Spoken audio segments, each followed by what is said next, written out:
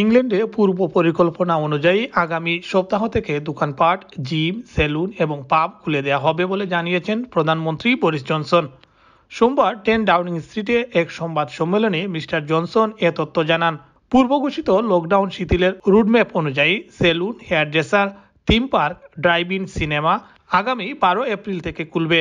এমনকি একই পরিবারের সদস্যরা ইংল্যান্ডে হলিডে কাটাতে পারবেন। Monday the 12th, I will be going to the pub myself and cautiously but irreversibly raising a pint of beer to my lips. But, and you know I'm going to say this, we can't be complacent. We can see the waves of sickness afflicting other countries, and we've seen how this story goes. We still don't know how strong the vaccine shield will be when cases begin to rise. Public buildings এবং library ও community সেন্টারগুলো খোলা হচ্ছে একই তারিখে।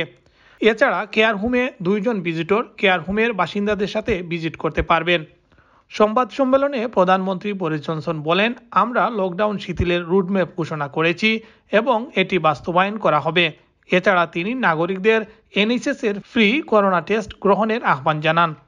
এদিকে ইংল্যান্ডে প্রত্যেকের জন্য বিনামূল্যে সপ্তাহে 2 বার কোভিড-19 পরীক্ষার প্রতিশ্রুতি দিয়েছেন ব্রিটিশ সরকার। এই কার্যক্রম আগামী শুক্রবার থেকে শুরু হতে যাচ্ছে। তবে সরকার বলছে এই প্রস্তাব বর্তমানে শুধুমাত্র ইংল্যান্ডের জন্য চালু থাকবে এবং স্কটল্যান্ড, ওয়েলস, উত্তর আয়ারল্যান্ডের প্রশাসন তাদের নিজস্ব সিদ্ধান্ত নেবেন। ব্রিটেনে কোভিড পাসপোর্ট পরীক্ষামূলকভাবে চালু করা হচ্ছে। এই পাসপোর্ট বিভিন্ন বড় ইভেন্টগুলোতে ব্যবহৃত হবে। তবে দেশটিতে কোভিড পাসপোর্ট সীমিত সময়ের জন্য করা হতে পারে বলে জানিয়েছে সরকার। বিবিসি জানিয়েছে মূলত বড় ধরনের অনুষ্ঠানগুলো নিরাপদে আয়োজনের জন্য ভ্যাকসিন পাসপোর্ট চালু করা হতে পারে। এতে কেউ ভ্যাকসিন গ্রহণ করেছেন কিনা, সম্প্রতি করোনা পরীক্ষায় নেগেটিভ রিপোর্ট, ন্যাচারাল ইমিউনিটি আছে কিনা, এই 3 ধরনের তথ্য থাকবে।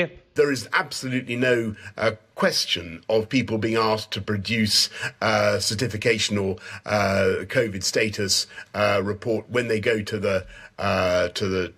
the shops or to the pub, garden, or to the hairdressers or whatever on Monday. So and indeed we're not planning that for step 3 either. May the 17th, as you know, we're hoping to go for the opening up of indoor hospitality.